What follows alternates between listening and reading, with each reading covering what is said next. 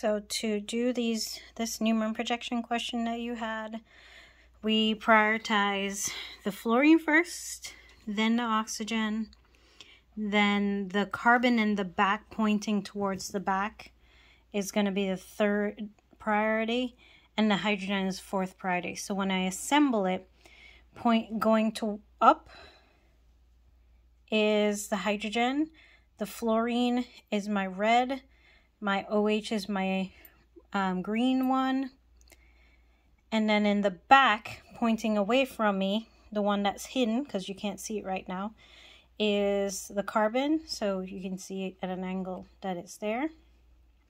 So I grab my white atom and I go red, green, blue, which is clockwise.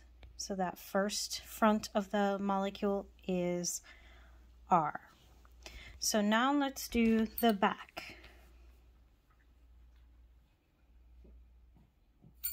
So for the back atom, it would be the highest priority would be the iodine in the back.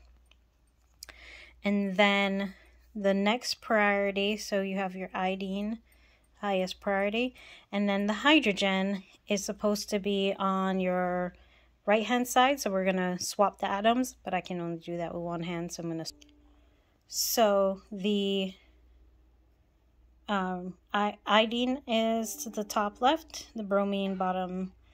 The carbon in the front is the blue, and it's blocking the carbon in the back, but you can see it at an angle, and then the hydrogen.